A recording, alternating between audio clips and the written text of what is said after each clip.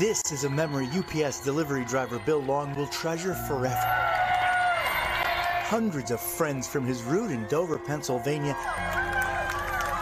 celebrated his last delivery after 35 years on the job. I mean, look at these people, the best people I could possibly have had around. And in Atlanta, when Mom Lauren Montgomery was packing up to move with her 3 kids, they thought they'd be going to another apartment. We got an old backyard? Yeah. But Mom and Dad had secretly bought their first house for the family. Oh my God! Oh my God! Oh my God! The kids overwhelmed and overjoyed to realize this was their very own new home.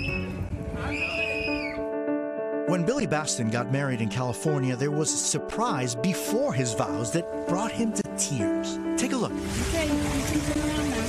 Billy thinks he's about to see his bride for the first time, but it's really his brother Johnny, who's in the U.S. Navy and wasn't expected to make the ceremony. The brothers reunited for one of the biggest days of Billy's life. And in Kentucky, there was greatness on the gridiron. See that boy? That's 12-year-old Balin Smith on the Ballard County Bombers scoring his first touchdown.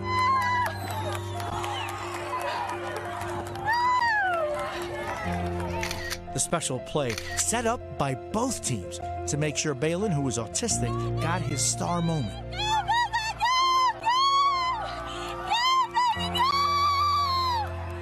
It meant everything to Mom Tiffany. Tiffany, take us to that final moment, that touchdown. I knew I was going to cry. Go, Balin, go! Because I was watching this boy that struggled for so many years finally get what he deserved. What do you think the bigger message is? The bigger message to me is really, it is inclusion.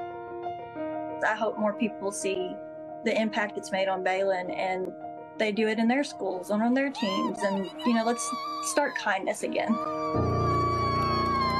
Thanks for watching. Stay updated about breaking news and top stories on the NBC News app or follow us on social media.